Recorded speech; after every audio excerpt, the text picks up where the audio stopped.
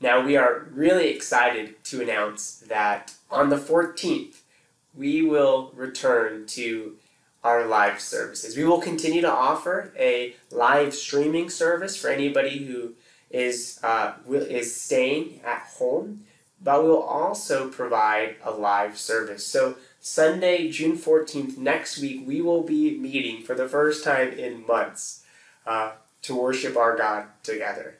Now, all of you probably already know the guidelines of what we're going to be doing. We're going to be wearing face masks, and we're going to be promoting social distancing. So it's not a return to normal, but it is a good return to worshiping God together. This will be a joyous event. This will be a moment of celebration.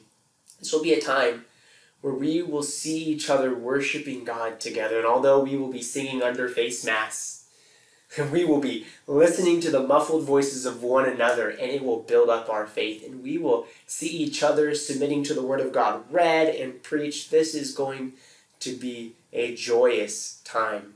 This will be an opportunity for us to have some conversations in a socially distant manner outside our sanctuary. This is going to be great. So please, if you're able to come, we invite you on June 14th to attend our live service. But if you're not able to attend, or if you don't feel comfortable attending, or if you're in an at-risk category, please feel free, all the freedom in the world from your church leadership, to continue to watch the online streaming.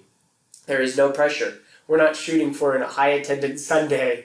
We want to create a safe environment for us to worship God together. So whether or not that is in the live service or the online platform, please avail yourself to whatever platform works best for you in this season.